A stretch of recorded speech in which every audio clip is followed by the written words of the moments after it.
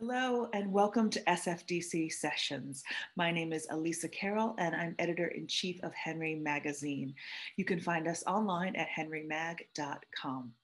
Today we are thrilled to mark International Women's Day, and design, of course, has an amazing history of empowered, pioneering creative women, from Annie Albers to Andre Putman to Melanie Barnett. And today we are excited to welcome Colette Cosentino, a California painter who has always followed her own path and who this week celebrates 3 years of her Santa Barbara atelier and the launch of her new wall coverings collection with Schumacher. Please join me in welcoming Colette Cosentino. So Colette, thank you so much for joining us today. Thank you. It's a pleasure to be here. And I was really curious just to dive in and ask you if you wouldn't mind sharing the story of your fine art background. And I see you're sitting in front of some of your beautiful work. Honestly, it goes back to when I was a toddler. And I had this mom who was really quite cool. I could not help myself with the crayons. I've always had these crayons out, and at about level 3.5 feet on the walls all around our kitchen, I would scribble wonderful designs and patterns. And she recalls me at a very early age drawing out birds. And at first I'd get scolded and she'd be like, Colette, this is the kitchen walls. Here's some paper, do it here. And I'd be like, no, I want to go big. And she eventually gave up and just let me. And I love that because it ended up being a real foretelling of what I would do for a living, and the fact that I would paint and draw large scale the most comfortably. Eventually, I swam my way out of that and ended up in art school and studied graphic design and illustration, and got a degree in visual communications. And that was in the early 90s. So everything we did was by hand. Nothing was on the computer yet. It was just switching over. Design was starting to go over to the computer.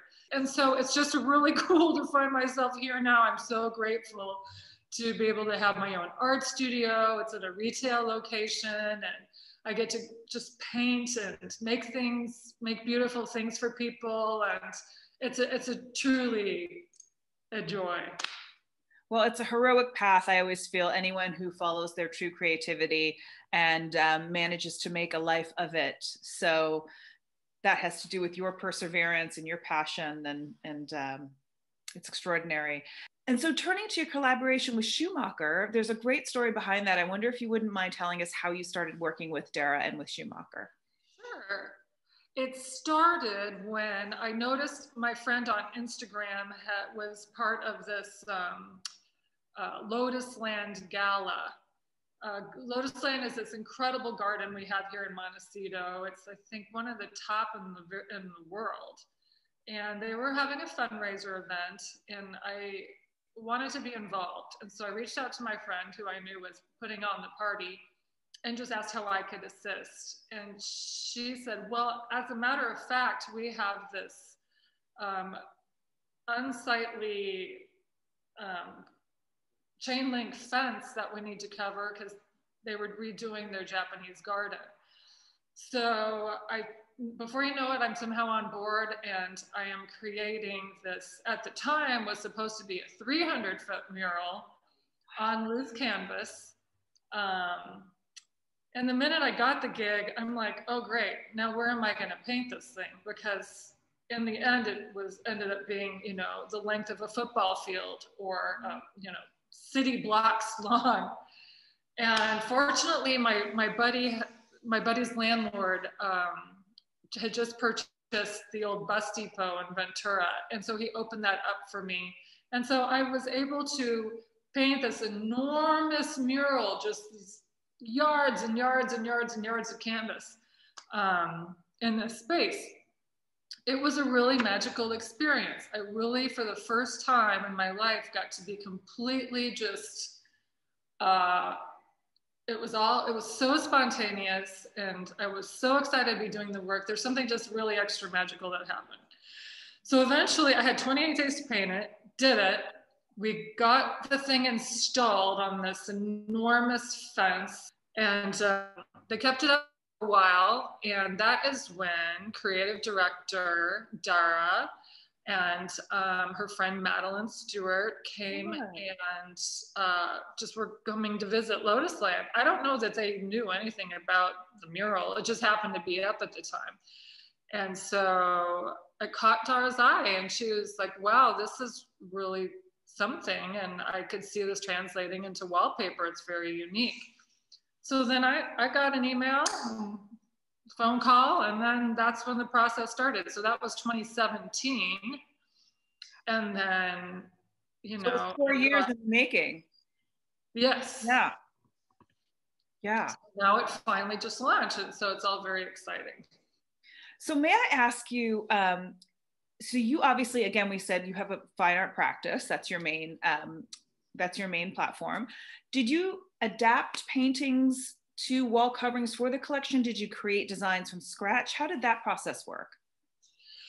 When I knew that I was going to be creating for Schumacher, so I like to work out all the wiggles, you know, or the stress of that enormous task by kind of just getting free about it and just doing my own thing, just to see how it goes and just to feel the feels and see what comes out.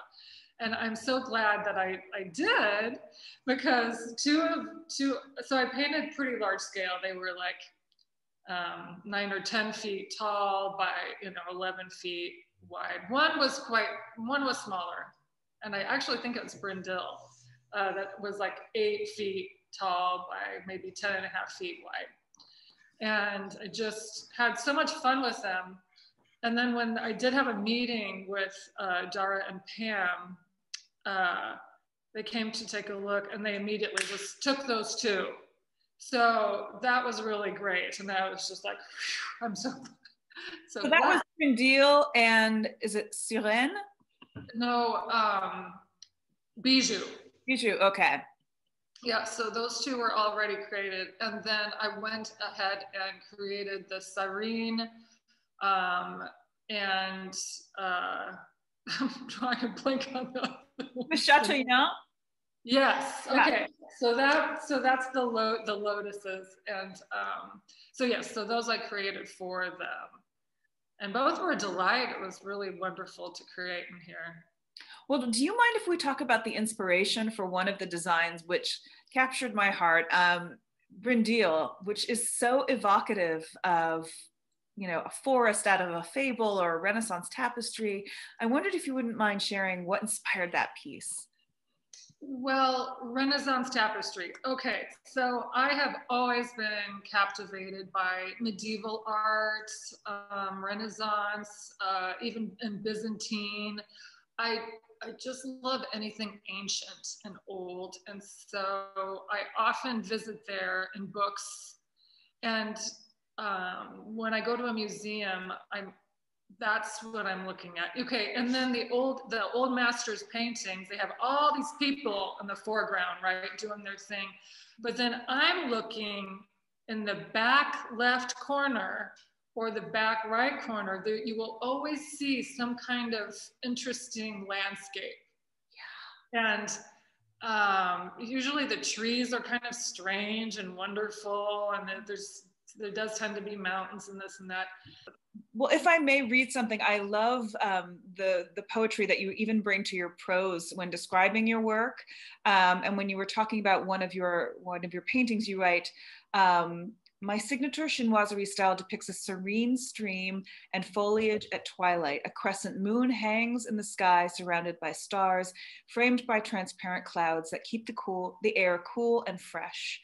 And then, of course, you achieve that through all of your beautiful palettes that you use of warm grays and beiges. How did you decide on the colorways for the paintings? Because obviously, typically you paint a painting and it's in a certain hue, right? How did you choose the different colorways for Brindille, for example? We knew we would want to go, we knew we were going to want a light version, obviously, and we knew we would want a real deep version. And then we wanted to get a little extra like Parisian or romantic, and so I don't know who chose the peacock color, but it's brilliant. So gorgeous. And I don't know who did that, but thank you. I don't know if it was me or not. I really couldn't tell you, but it was a great choice. We kind of stuck with the mostly neutrals on the other designs. In Bizu, we do have a blue-gray one that's awfully pretty, but mostly neutrals. And I guess that's because it fits in most people's homes in that regard. Well, I'm so glad we went with the peacock and the dark black, because I think entryways and dining rooms and powder rooms are going to be gorgeous in that. Yes. And, you know, that team at Schumacher knows what they're doing, because obviously teal and peacock is such a color that's being embraced at the moment. So that'll be a wonderful resource, I think, for the designers watching.